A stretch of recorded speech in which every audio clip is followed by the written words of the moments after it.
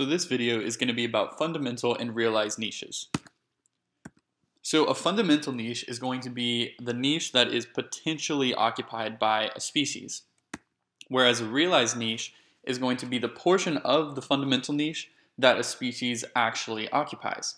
So for example, we have these two organisms. We have Thamellus and Balanus.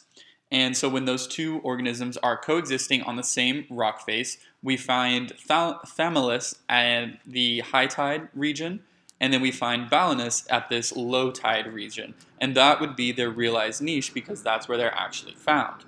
So what the experimenters in this case wanted to find out is if the interspecific interactions between these two organisms was limiting their distribution and where they could be found.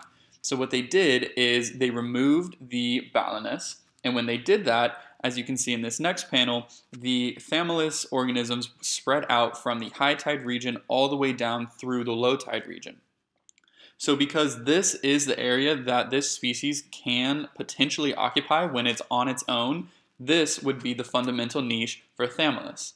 However, when it's interacting and coexisting with Balanus, we have a much smaller species distribution, so that would be the realized niche of Thamellus, and this would also be the realized niche of Balanus because now we know that they're interacting. I hope you found this video really helpful.